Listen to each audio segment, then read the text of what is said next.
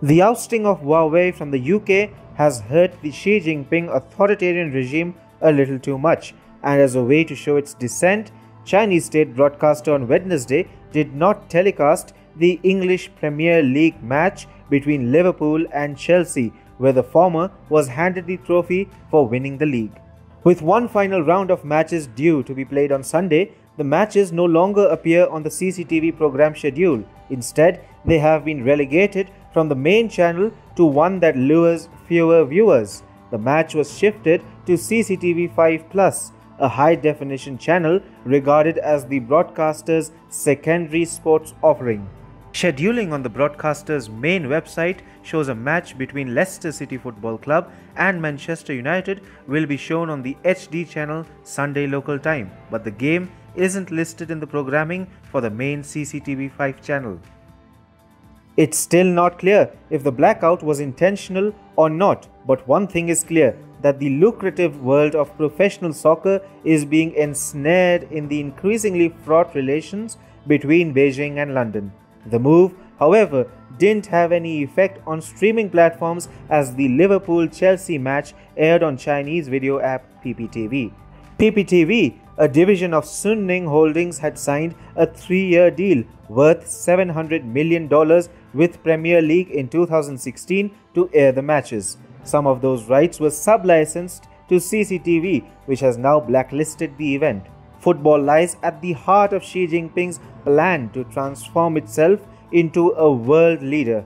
China has invested heavily in the Chinese Super League to bring it at par with the major footballing leagues across the world.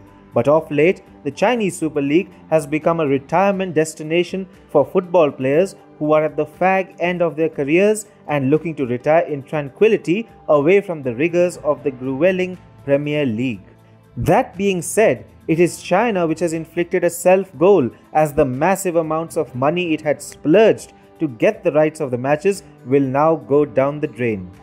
The massive advertisement revenue that must have been coming to the channel and in turn to the CCP will be slashed if China goes ahead with this censoring spree. The advertisers here in mainland China or elsewhere in the world always look to protect their capital, and if the matches aren't being broadcasted, they for sure will turn their back on the state-owned channels. China is looking to build itself as the next big football powerhouse, and for that, its investors have started investing heavily in the football clubs. Wolverhampton Wanderers are fully Chinese-owned, while the owners of Manchester City sold around 13% of the club to a Chinese investment company. Most clubs have some level of Chinese sponsorship, while the Premier League Asia Trophy preseason tournament was held in Shanghai and Nanjing this year.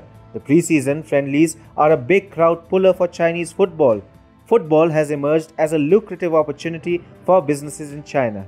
Huge chunks of revenue are earned during this period, and it wouldn't be hyperbole to say that the governing body of Premier League might scrap these friendlies if China treads on the path of censoring the live broadcast. With the rights cycle expiring pretty soon, the renewal might see the Premier League play hardball for the money. On the whole, it is China which is all set to lose from its harakiri decision.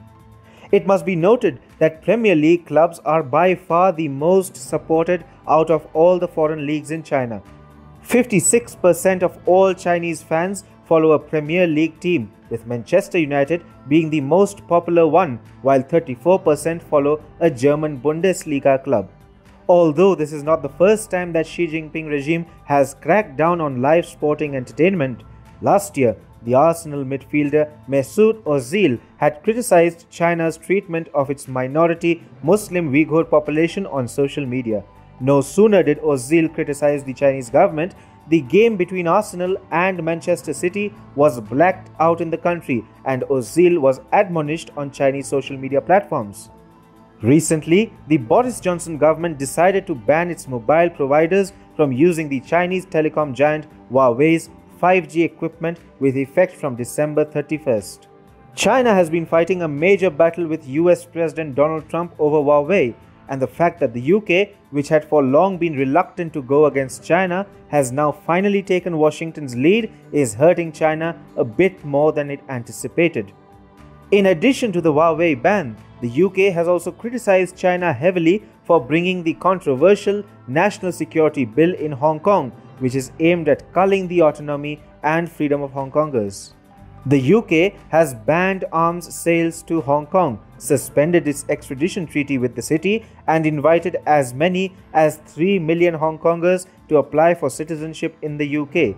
China has accused the UK of acting as a cat's paw for the Trump administration, and Foreign Ministry spokesman Wang Wenbin told reporters this week that London should halt its wrong words and actions. For China, it is now hard to believe that less than 5 years ago, Xi Jinping was sharing a beer pint with former UK Prime Minister David Cameron at a pub in the English county and then taking a selfie with Manchester City striker Un Aguero.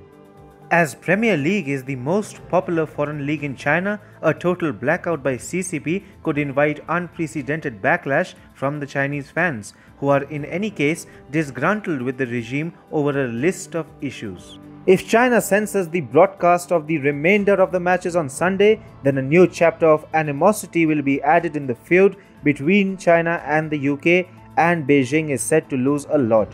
VAR might not have been that popular in the league, but China surely needs to review this one.